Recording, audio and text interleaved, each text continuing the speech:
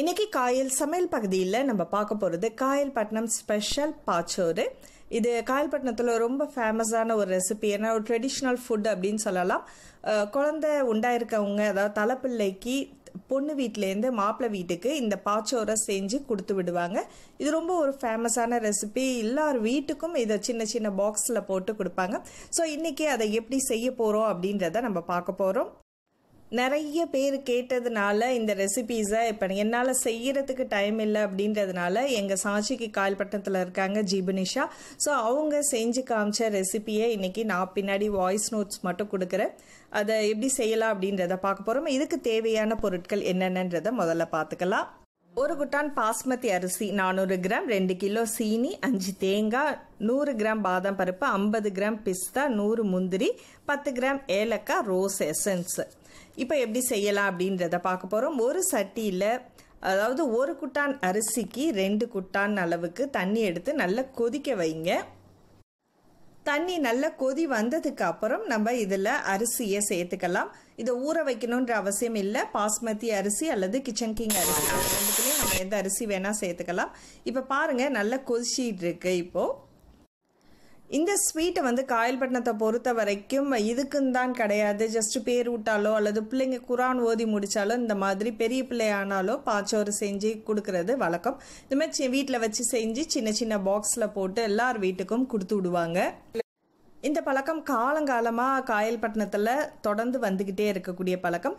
இப்போ அரிசி நமக்கு அரை வேக்காடு தான் வேகணும், ஃபுல்லாக வேகக்கூடாது. பாருங்கள், இப்போ கிண்டி விட்டுக்கிட்டே இருக்கிறோம். ஸோ அரை வேக்காடு வெந்ததுக்கு அப்புறம்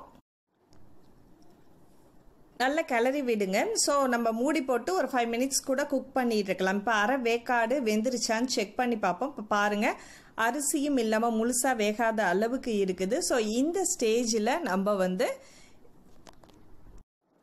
இப்போ வெந்ததுக்கு அப்புறம் 2 கிலோ அளவுக்கு சீனியை இதோட சேர்த்து நல்ல சீனி வந்து பாகாகிற வரைக்கும் நல்லா காய்ச்சணும்.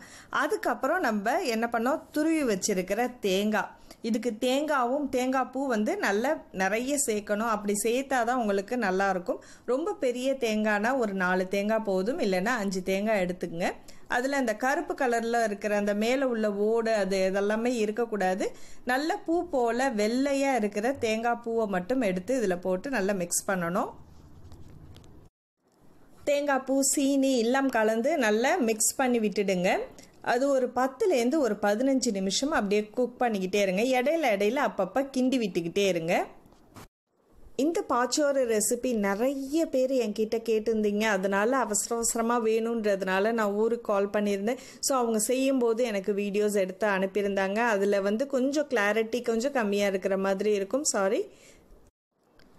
பாச்சோரில் மெயினாக அரிசி வந்து ரொம்ப வெந்ததுக்கப்புறம் நம்ம இதெல்லாம் போட்டோம்னா அது வந்து சோறு மாதிரி தான் இருக்கும், அதோட ருசியே வந்து மாறிடும். அதனால் மெயினாக நீங்கள் அரை வேக்காடில் இருக்கும்போது தான் மற்ற 1 by 1 எல்லாத்தையும் நம்ம போடணும். இப்போ நம்ம இதில் அரிசி சீனி தேங்காய் பூ எல்லாம் போட்டு கிளறி பாகா வெந்துருச்சு. இந்த டைமில் ஒரு 10லேருந்து 15 நிமிஷம் ஆயிருக்கு. ஸோ இந்த ஸ்டேஜில் நம்ம எடுத்து வச்சிருக்கிற முந்திரி பருப்பு, பாதாம் பருப்பு, விருப்பப்பட்டால் நீங்கள் என்னென்ன நட்ஸ் வேணாலும் இதில் நம்ம சேர்த்துக்கலாம். இதுதான் அளவு அப்படின்றது கிடையாது. ஸோ நம்ம எவ்வளோக்கு எவ்வளோ அதிகமாக அந்த நட்ஸ் எல்லாம் சேர்க்குறோமோ ருசி வந்து கூடுதலாக இருக்கும், சாப்பிடும்போதும் ரொம்ப டேஸ்ட்டாக இருக்கும்.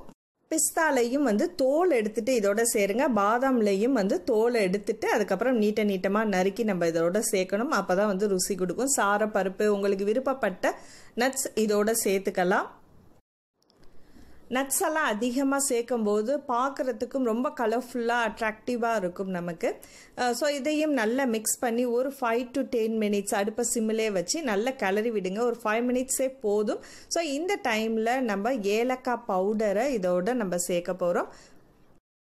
இது ரொம்ப ஒரு ஈஸியான ரெசிபி. தேங்காய் பூ மட்டும் நம்ம துருவி ரெடியாக வச்சுட்டா போதும். அது மட்டும்தான் நமக்கு கொஞ்சம் டைம் ஆகுமே, 4 தேங்காய் 5 தேங்காய் துருவணுமே அப்படின்றது தான் நம்ம யோசிப்போம்.